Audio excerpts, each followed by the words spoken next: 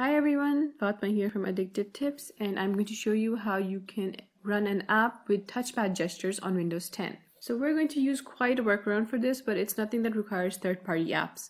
The first thing you have to do is you have to create a shortcut to the app that you want to run. I'm going to go with Chrome here, and I have a shortcut for it on my desktop already. Right-click the shortcut and select Properties from the context menu. On the Shortcut tab, you have to look for the Shortcut key field.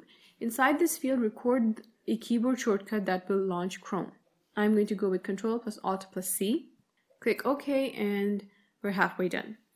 Now, the next thing you need to do is you need to open the Settings app and go to the Devices group of settings. Here you have to look for Touchpad. On the Touchpad tab, look for the Advanced Gesture option and click it. Here you can select which gesture should open the app that you want to open. I'm going to go with a 3-finger tap, but you can use whatever you want. Open the drop-down under 3-finger tap and select Custom Shortcut. After that, click the Start Recording button. Record the shortcut that you set to launch your app earlier. I used Ctrl+Alt+C, so that's what I'm going to record here. And after that, click Stop Recording. And that's really all you need to do. When I tap with 3 fingers on my touchpad, it launches Chrome. You can do this for any app that you've installed, regardless if it's a desktop app or a universal Windows platform app. Thanks for watching. I'll see you later with more tech tips.